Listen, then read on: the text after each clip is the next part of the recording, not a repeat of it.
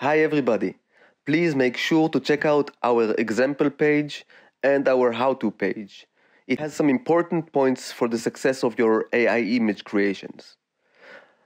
On the tune page, you can write anything you want in the title, but it is crucial what you write in the name category. It should be the most general description of your subject. If you're training on a portrait, please write person, man, or woman. It should be only one word. Next step would be uploading photos of your subject. After uploading your pictures, the algorithm needs some time for tuning for your subject. Be patient. Take a tea break. Next step is writing your prompts. You can be creative or just grab suitable prompts from lexica.com or other service. I can't seem to stop looking at my fantasy selves. Have fun!